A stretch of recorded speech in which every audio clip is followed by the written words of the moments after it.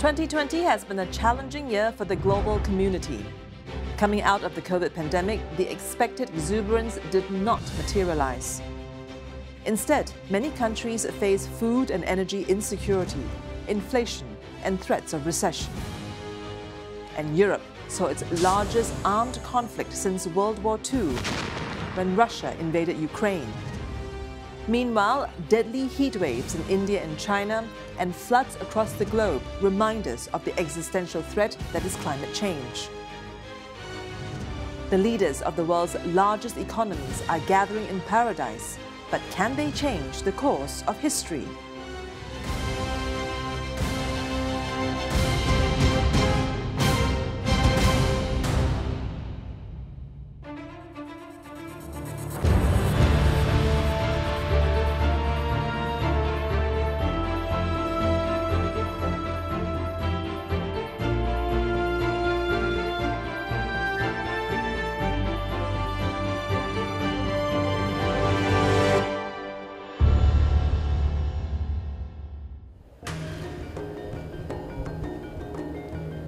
We have no other option. Paradigm of collaboration is badly needed to save the world. We all have responsibility, not only for our people, but also for the people of the world. War, inflation, climate change. Against this backdrop, leaders of the world's largest economies met in Bali for the G20 Summit. Welcome to a special episode of Insight. I'm Genevieve Wu. With me today to talk about outcomes of this multilateral meeting are Charlotte Setiadi, Assistant Professor of Humanities at the Singapore Management University, Steve Wilford, Partner for Asia Pacific at Control Risks, and Sharon Seah, Coordinator and Senior Fellow at the ASEAN Studies Centre, ISIS Yusof Ishak Institute. Welcome all. Thanks for joining me. Now, certainly one of the most anticipated meetings was between US President Joe Biden and Chinese President Xi Jinping. Now, they had met on the sidelines of the summit at the first face-to-face meeting since Biden became president. But let me pull back a little bit at COP27, when Biden had actually outlined his goal before the meeting at the summit, and I quote him, and his goal was to get a deeper understanding of Xi's priorities and concerns and lay out what each other's red lines are. So now that they have already met at Bali, what can we take away from their meeting earlier this week with regards to, I suppose, Biden's goal? Steve, kick it off. Okay, I mean, let's look at the readout, as summit watchers like to call it, and I think that was very much both sides, Biden and Xi, really trying to sort of put a ceiling on the, at least at a rhetorical level, on the escalating tensions between China and the United States. Mm-hmm. I think the big takeaway from the summit and that meeting is that was probably successfully accomplished. Okay, Sharon, what do you feel? It was quite interesting from the readouts again that at the end, the Chinese readout said something about putting back the guardrails, and that was what Biden had talked about a year ago, putting in responsible guardrails, make sure that the relationship didn't veer off course. I think overall the meeting helped to bring temperatures down a little in Southeast Asia. We've all been very worried in the run-up. And the fact that the two men knew each other when they were both vice presidents, they've worked together before, but it's the first time that Biden's meeting Xi after the 20th Party Congress. So that's very significant for him to kind of get the sense of where Xi was going with his priorities. But overall, I still think that talking past each other on Taiwan and on Ukraine, there's a lot more work to be done in that. Yeah. Charlotte, how do you feel? Yeah, I think a lot of leaders in Southeast Asia, a lot of observers would have breathed a sigh of relief. I think there was a thawing of the relationship. At least I think Xi made it clear about America not crossing the red line regarding Taiwan. America reiterated its position regarding one China. They agreed to continue cooperating on issues such as climate change and the economy and all that.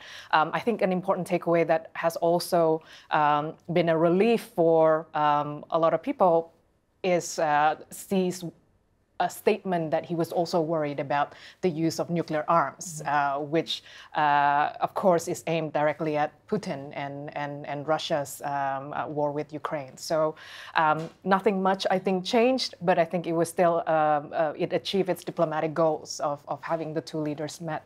Okay, picking up that, what are your thoughts that what has been achieved, or at this point is it still too early to say? I think it's a little bit too early to say. We have seen some successful meetings, for instance, between Biden and Xi. She also met Macron and also Scholz as well. Although we've also seen a little bit of drama so far, regarding the Russian foreign minister. And of course, the news just came in on the second day of the summit about, Russian missiles striking Poland, and who's, of course, a NATO member. And, Lavrov, the foreign minister, ended up leaving Bali early, being replaced by the finance minister. So I think we've seen a little bit of drama already. Yeah, I think the proof is in the pudding, right? Yeah. So we'll see after this meeting whether they actually follow up. They've pledged to maintain regular contact, and I think Antony Blinken's supposed to make a visit to China. So we'll see whether more comes out of that. I, for one, would be looking forward to see them really open those channels of communication, because we want to avoid any miscalculation and any accidental conflict happening. Well, I think the tone of the Xi Biden meeting was an interesting counterpoint to the facts on the ground leading up to it, and those facts included an extraordinarily wide-ranging set of export control measures imposed on the tech sector by the United States. And obviously military exercises surrounding Nancy Pelosi's visit to Taiwan earlier this year. So to really, I don't think we could have expected much more than a fairly convivial exchange between the two leaders at this point. But there were things given away by both sides. So I think it's important, as we've just discussed, to remind ourselves that Biden did make an effort to reiterate the strategic status quo on Taiwan, and I think that was important from a president who's actually in earlier statements been somewhat moving away from that position. So to bring it back front and centre with Xi there, I think was quite an interesting concession. Yes, so Biden did reiterate U.S. one China policy. Interesting you said it is a concession. Is there a sense that has placated Beijing for Biden to reiterate that after that whole kerfuffle with Pelosi landing in Taiwan in August? Charlotte? Yeah, I think so. I think it was a gesture, and I think it was a concession, a cooling mechanism. I think from Biden to sort of de-escalate tensions, particularly after the Pelosi meeting. And I thought it was interesting that he did reiterate it again. I actually didn't expect him to sort of give that concession. Right. But it does show that he's willing to work together with his counterpart. And yeah, we'll see. Hopefully this results in actually having more open communication about this. And perhaps China, and certainly Xi, is a little bit more appeased that Biden has reiterated its one China policy. Right? Sure. I think it's important for Xi to hear from Biden himself directly, because all this time throughout the year, he's been hearing what Biden's been saying through the press. And actually hearing and reading the body language would be important for Xi. And how important then, I suppose, was that face-to-face meeting? Like you said, picking up on, all this has been through intermediaries or different media. How important was it? I think in the area of diplomacy, just nothing can replace that physical face-to-face, reading the body language and seeing where people actually stood. I mean, Zoom meetings and all, well and good for the purposes of, expediency, but just being there in the same room, you can't replace that. Yeah. Okay. All right. Biden said, I absolutely believe there need not be a new Cold War, right? Avoiding a new Cold War was something President Jokowi of Indonesia also raised in his speech. Do these words match reality, say, measured against the US chip export ban to China? Steve. I mean, the fact right now is we're not or anywhere near a new Cold War. The globalization isn't dead. Trade interdependence between the United States and China.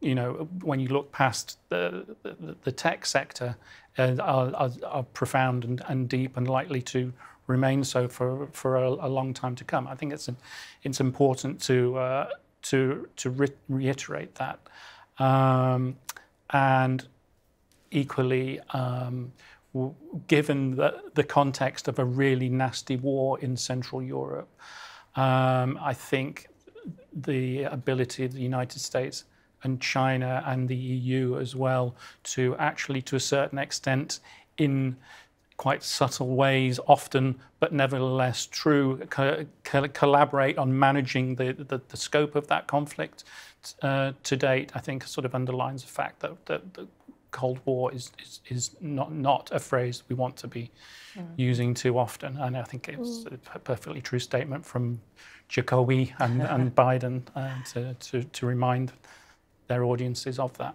Okay, good. We'll hold that thought for now. While world leaders gathered in Bali, one leader was conspicuously absent, Russia's President Vladimir Putin. What does his absence mean?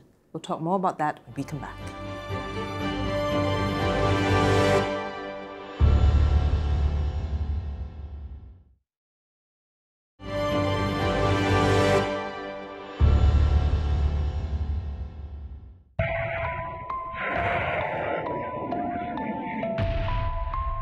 If the war does not end, it will be difficult for the world to move forward.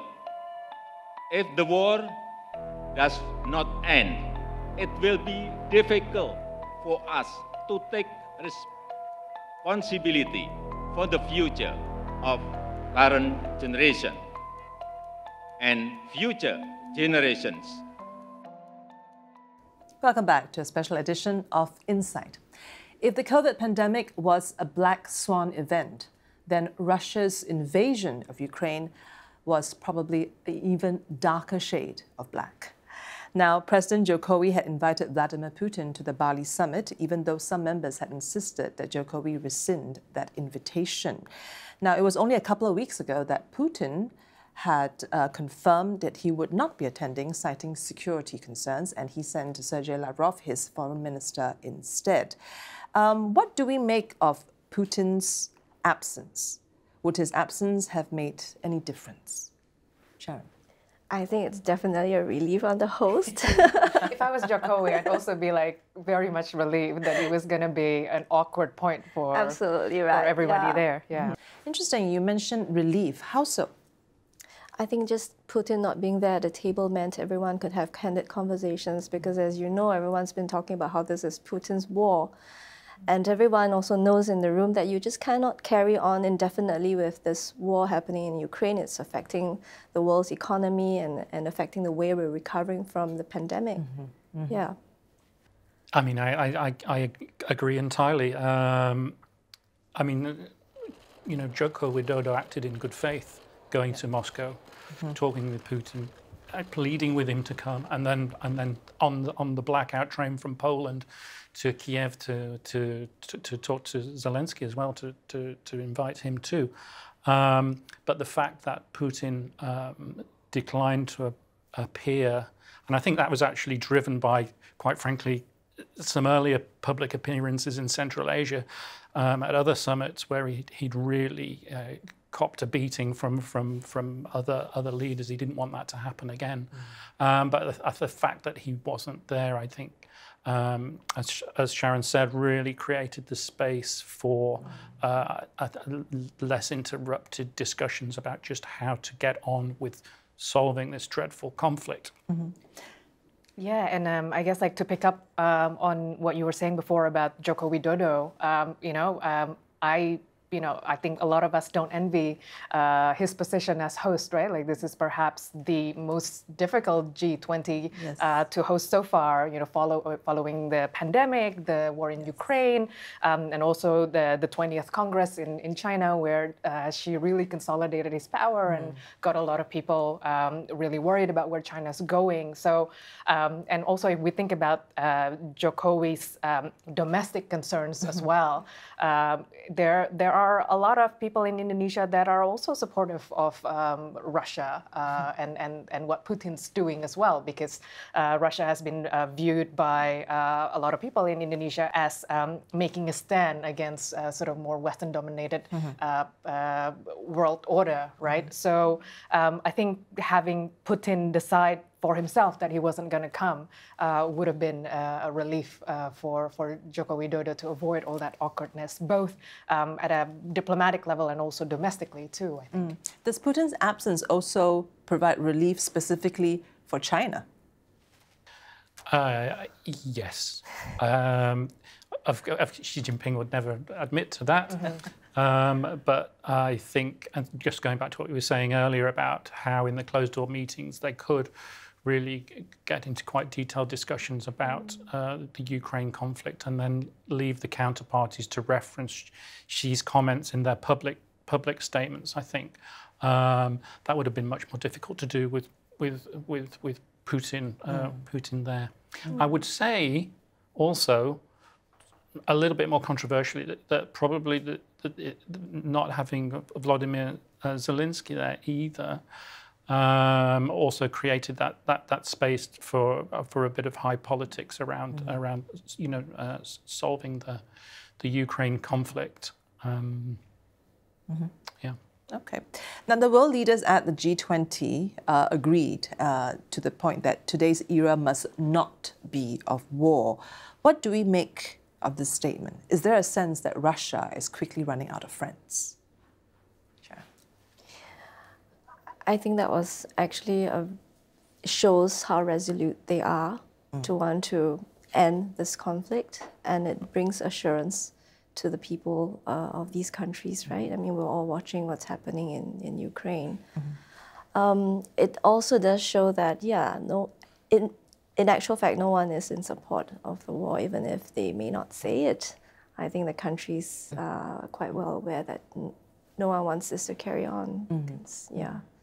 It's going to be tough on all of us. But do you think that is it just one of these what we call a motherhood statement, that nothing really actionable will come out of it? No, I don't think so. I think it's a recommitment to wanting to preserve the dividends, the peace dividends after World War II. All of us, not to forget, even in Southeast Asia as well, we've enjoyed those peace dividends, and we want them to continue. And I think, like, from the perspective of the diplomatic theater of it all, right? Like, this kind of discourses are important, even if nothing comes out of it, and even if nobody says anything unpredictable. It is an important reiteration. They're making a stand that a war like the war in Ukraine is bad for business. It's bad for pandemic recovery, and that's certainly the message that Joko Widodo is very keen to project from this meeting, I think. And I think everybody's on the same page about that. I think you only have to ask Vladimir Putin as to whether they were empty words or not, because he's just escalated the war in Ukraine. Now, of course, it's tenuous to speculate whether he launched 200-odd missiles into Ukraine in response to statements coming out of the G20, but the coincidence is interesting, shall we say. And I think it was Barack Obama, actually, who said Vladimir Putin reminds him of a grumpy teenager at the back of the class. And I think the grumpy teenager has just reacted to what's come out of the G20, and it's not, frankly speaking, an act of strength. It's not, it's a willful statement to suggest that this doesn't mean anything to him, but actually it really reflects the opposite. And I think that's very interesting. Yeah. Typically, we speak of superpower rivalries, right? What role do some of the non-aligned countries like Indonesia, for example, and next year's G20 chair, India, play in maintaining the world order? I think that's a very interesting question, and I think oftentimes the non-aligned countries, the middle countries, doesn't seem like they have much say or much sway at all in the matter. But I think platforms like the G20 that we're seeing today does show that these kind of platforms can be used by countries like Indonesia, like India, to make their position known and to try to influence the flow of global politics in what they can. And I think certainly from the perspective of Joko Widodo and from the perspective of Indonesia, that's what they've been trying to do. And I think this is a continuation of the efforts that we've seen leaders like Joko Widodo have been trying to do to try to broker peace between Moscow and Kiev, for instance. So I think it has provided a platform for them to have a say in what can be very much a situation where you're an ant among the elephants, right? Yep. Yeah, the non-aligned movement's value kind of diminished after the Cold War, but it is like the silent majority in our electorates. Yes. They just stand together as a bloc. They don't say anything, and sometimes stubborn reticence actually moves things unexpectedly. So I agree with Charlotte and what she said about Indonesia, and then maybe next year India, playing that role and making some changes in that effect.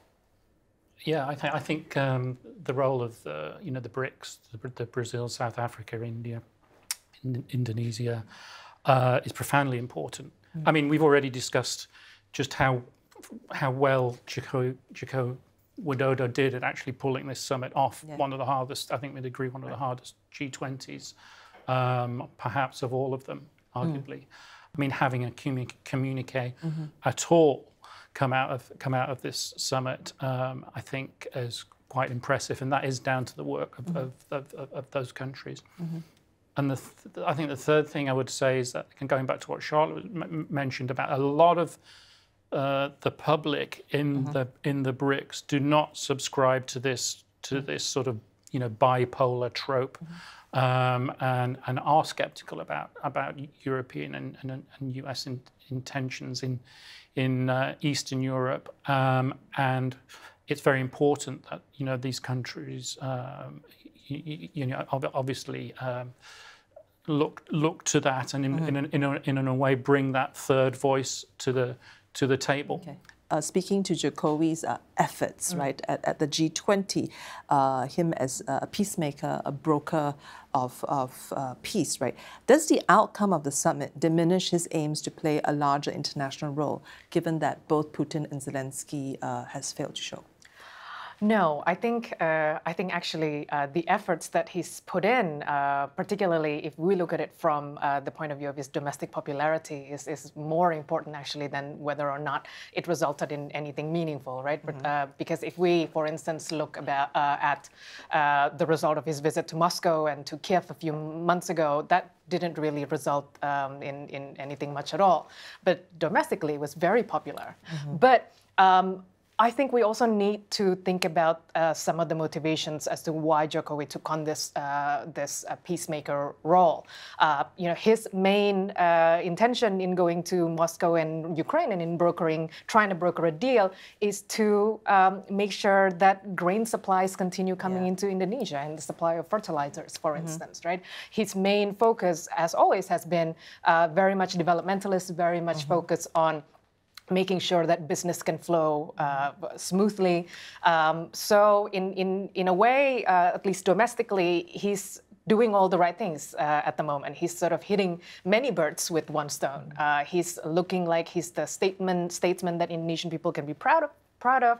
He's looking like he's trying to broker peace, and he's also looking like he's trying to get business on track and getting investments back into Indonesia. Okay. So I think overall, his efforts have been quite a triumph for Jokowi. Can I just add that regionally, he's also playing a much bigger role than we expected early in his term, and that's really good. Well, at least within ASEAN, the rest of us do look to Indonesia to show that kind of transformational leadership, and we'll be looking forward to 2023 when Indonesia takes on the ASEAN chairmanship. All right. On that note, Russia's invasion of Ukraine and the subsequent international boycotts have led to an energy crisis in Europe and elsewhere in the world. Next up, we're going to talk about another key pillar of the G20 summit, energy transition.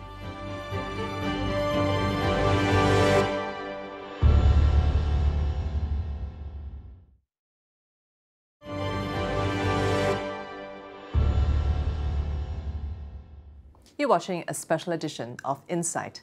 Let's turn our attention now to sustainable energy transition, which is one of the key pillars of Bali G20 summit. Now, one of the biggest obstacles to energy transition that was covered in COP27 was this $100 billion annual pledge by rich nations to commit to poor nations. It has not materialized. The deadline is 2023. How realistic are we towards moving this deadline? And can leaders of the G20 push it along? I'm pessimistic that we will ever see the $100 billion. But climate, the idea of addressing climate injustice, it has to be met. And that's really important if you want to bring countries over to your side of the fence, right? Just like Jerry Maguire said, show me the money. And my institute has done a study, and we found that we've followed the money trail into Southeast Asia, and we found that actually majority of what has been pledged to this region is in the form of debt instruments, not outright grants, which means that governments would be reluctant to take on more debt to counter the climate threat because they already have to recover from the pandemic. Steve, what do you think? Summits like G20, this one in particular, can it move the needle? No. But it can create the conditions, I think, for other instruments to move the needle. Okay. And by that, I mean, to go back to Sharon's skepticism about grants and debt instruments, I share it, unfortunately. But I'm less skeptical about governments leaning on their own commercial bodies to really rev up the transition to greener energy. So I think if you look at the commercial space and the amount of investment into the green transition that's happening already in Southeast Asia and will only increase over time, I think the regulatory pressure that the EU is going to put on itself is going to feed right back down supply chains coming out of Asia, and that's really going to, I think the best word to use is revolutionize just how companies and governments in this region deal with the green agenda. I think that is a real thing, and I think G20 is feel like a sounding board. And the reason why I'm not optimistic in that area is because constituencies globally really care about this thing now. It's going to lose people power, whether they are running a liberal democracy or even running a country through more authoritarian levers like perhaps China. It matters in both of those places, and leaders from both of those types of jurisdiction are deeply worried about the implications for them as leaders of this. But despite, I suppose, the deep worries, what we're talking about, there is still a divide among world leaders on how to move forward. Coming out of COP27, the rich polluters need to do more, I suppose, in carrying the weight of moving forward. Do you see this tension being carried into G20 summit? Yeah, I think so. I think the divide that have been there for a long time between the demands by developed countries for developing countries to also better regulate their carbon emissions in order to transition into sustainable energy, and the developing countries putting up resistance because of their own developmentalist agenda, that's something that's still there, I think. And I don't know how much a summit like G20 is going to relieve that tension that exists. And certainly, I think the kind of vague language that we see coming out of summits like G20 about these kind of matters show that this is not something that is being resolved. Yes. But, this is still important to have these kinds of issues being talked about in G20 because it shows an ongoing commitment, at least, and an ongoing goodwill, if not any concrete action or measures right now. I think there's a lot of disproportionality in the way that countries are responding. First, the Global South, they suffer disproportionately from the impacts of climate change. Extreme weather events you've seen in Pakistan, across the world, in India, even in Australia and parts of Southeast Asia, flooding and so on. The second is that we've historically not been the largest emitters. So why should we have to bear the brunt? And the developed countries are resisting it. I mean, we've come to a point where we have to admit we cannot go on anymore saying that we'll adapt. We have to address and we have to make sure that countries get compensation for it. Some of the losses are just irreversible. You can't take it back. Now, let's talk about partnerships then, right? At the G20 summit, President Jokowi and leaders of the International Partners Group, IPG, including the US, Japan, EU, and others, issued a joint statement now committing Indonesia to reach peak emissions by 2030 and net zero by 2050. Now, how important are such international partnerships? Well, I think that brings Indonesia's ambition forward by 10 years, from 2060 to 2050. And that's good. Just going back to the classroom analogy, this is putting pressure on each other to, reach the finishing line faster. But I guess, the joint statement can say whatever it wants, right? Like whether or not countries like Indonesia, in this case specifically Indonesia, can achieve it is a different issue, right? The big irony of the G20 summit at the moment in Bali is that it's actually being powered by a coal power station, something that, of course, the organizers are very sensitive about. So, again, I think that this reflects that discrepancy that we were talking about, right, between the developed countries and the developing countries of the Global South, and the pressure for the developing countries to meet these, quite unrealistic goals. They're very important goals, and it's important to reiterate them in diplomatic platforms such as this. But whether or not it will be achieved, I think is a different question. They will need help, very likely. And all of them have stated so in the NDCs that they need international, it's all conditioned on assistance. That's the crucial point. If you bring your targets forward, as Indonesia has done, and partners sign up to that, it actually allows Indonesia to start building a shopping list of what the country needs to do to get to net zero and the sort of commercial targets that it needs to hit in terms of new technology, new power stations, so on and so forth. And that's actually quite powerful. That can be pushed back across the table at the leading emitters, and they can say, yeah, you want us to do it 10 years sooner? This is the tech that we're going to need to do it. I think that is useful. Again, show me the money, right? Yeah. Show me the money. Now, one of the key visions and goals of G20 was, what does a post-pandemic world look like? We'll talk more about that when we return.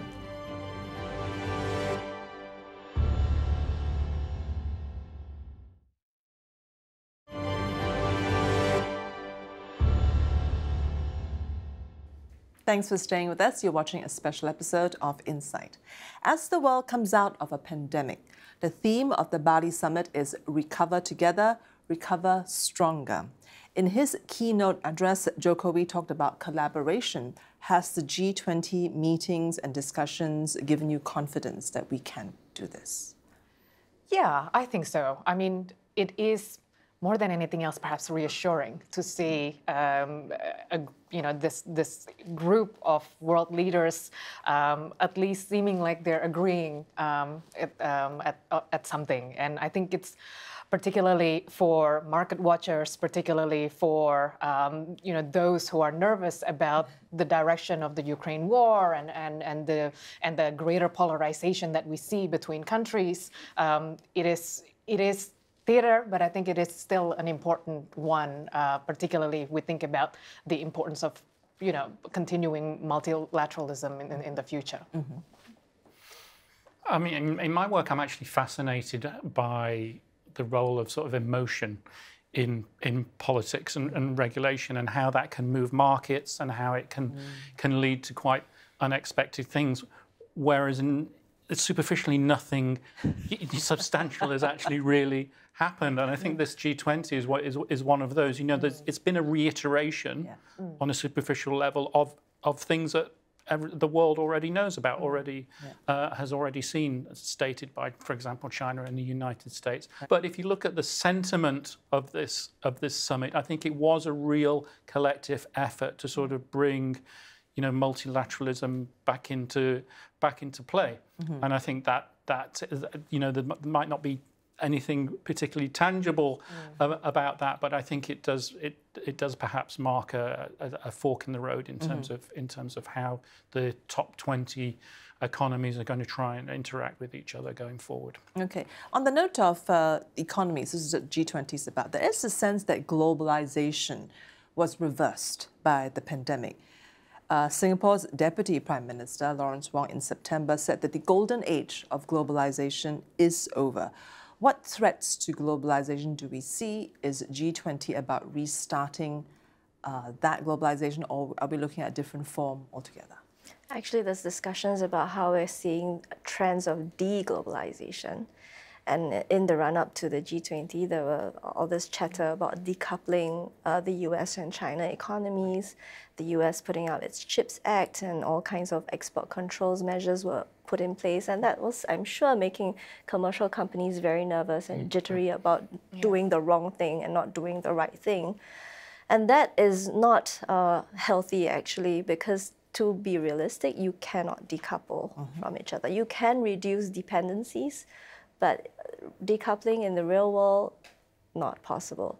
You know, the very fact, I think, now that you have market watchers, you have, you know, different groups of people looking at what's being talked about in the G20 summit and talking about, you know, issues such as how the war in Ukraine is going to influence, you know, market supply and how it's influencing global economy and the price of crude oil, all these sort of stuff, shows us that, you know, we're very far away, I think, from deglobalization, and perhaps even more so important now as we're trying to recover from the pandemic with the global inflation looming. And it's important both for domestic politics, for all of the countries involved, as what it is for international cooperation, I think. That's right. We forget how interdependent we are and how connected we've become, you know, in the last few decades, you know, working together. Yeah, I mean, I think we're staring down the barrel of a global recession in 2022. I think for us in Asia, we are maybe even, dare I say, it's being slightly complacent about this, given, you know, just how well the region came out of COVID. But it just underlines that I think we will really feel globalization, if you like, the negative side of it, in the forthcoming year, because these issues around inflation, you know, around difficulties in supply chain, around the implications for all of us globally of war in Ukraine are really going to start to be felt in the year ahead. But, you know, to go to your point about Lawrence Wong's statement about globalization, I'd possibly finesse it a little bit and say we might well have reached peak globalization, and there's no doubt that the United States is in a real protectionist mood, notwithstanding Biden's comments at the G20. Facts on the ground suggest that you know, the United States, and this is worrying for the Europeans as well as China. Yes. That I think we've seen a plateauing out of globalization. Other issues that plague the world right now are, of course, we're talking about inflation and food security. Now, from the reports coming out of the G20, does any of it give you confidence that these issues were constructively addressed at the summit? I think one of the initiatives is a package that will allow the export of grains from Ukraine that's brokered by the UN and Turkey. And I'm hopeful that with that, we will be seeing, the transportation of foodstuff, fertilizers, and grains out of that region into the world. It might ease up some of the fears that we have in supplies. I mean, Putin's stop-go position on the grain supplies out of the Ukraine, I think it's going to continue to be used as a weapon of war, and unfortunately, with the debilitating consequences of that in emerging markets. I guess like the one thing that Joko Widodo has been criticized for in regards to his opening speech about where you're talking about, a meeting like G20 as being a platform where countries can talk about renewable energy sources and sustainability and sustainable practices. Yet in the next sentence, he started talking about getting fertilizers back, and making sure that there's a global supply for that. So I think it has also highlighted some of the competing goals and how some of these goals that the G20 summit is trying to achieve now is perhaps very difficult to reconcile. You can't achieve all of it in equal measure. So on that note, this question is for each of you and every one of you. What is your single biggest takeaway from the G20 summit? I'm an analyst of Indonesian politics, so I'm going to answer your question from the perspective of Indonesia as the host and from the perspective of domestic politics. I think to reiterate what we were talking about before, I think it shows that platforms like the G20 can be a space where non-aligned countries and middle countries such as Indonesia can play a part in the global stage. And certainly if we look at it from Indonesia's pride in hosting G20, it's been very, very popular domestically. It has boosted President Joko Widodo's popularity. So it can, one of the biggest takeaways for me has been how diplomatic events such as this and how it can be used as a showcase of power, of wealth, of the competency of a president and of an administration. How it can also boost domestic politics. So for me, that has been the takeaway from an Indonesian politics perspective. Yeah, I think that at least it's not the G19. We had the G20. And that's definitely a good sign. It's not a magic switch where, tomorrow we wake up and all is good and we're on the way to recovery, but it's a start. And I think meetings like these sorts actually, it revives multilateralism. It brings us back to talking to each other, to cooperating with each other. All of that kind of went under the radar when we were going through the pandemic. And so unfortunately, the G20 has been a little bit overshadowed by the Xi-Biden meeting. But in that regard, it's been quite positive vibes coming out of that meeting. And I think that's put everyone a little bit at ease with regard to what the two countries think about each other and how they're going to move this forward with each other. I think as somebody who deals with a lot of business leaders, what a busy week geopolitically it's been, not just G20, but the climate change conference, COP27, and then other potentially major events like Donald Trump's declaration of running for the presidency. All these things are combining, and they really resonate with business leaders in terms of how they're going to deal with their regional strategies, their global strategies, in a way that is arguably quite new. This kind of stuff didn't really matter that much to a lot of CEOs, maybe even as recently as 5 or 6 years ago. Now they're quite critical. They really pore over this stuff. I guarantee you, the whole mood of the Biden-Xi exchange will be market moving, will be strategy influencing in boardrooms, and I think that's quite profound. That is quite a profound change. All right. On that note, thank you, Charlotte, Steve, Sharon, for joining us. Jen. Thank you. Thank you for having us. Some positive signs coming out of the G20 summit, but clearly still a lot more to be done on moving forward on issues highlighted today. Thank you for joining us on this special episode of Insight.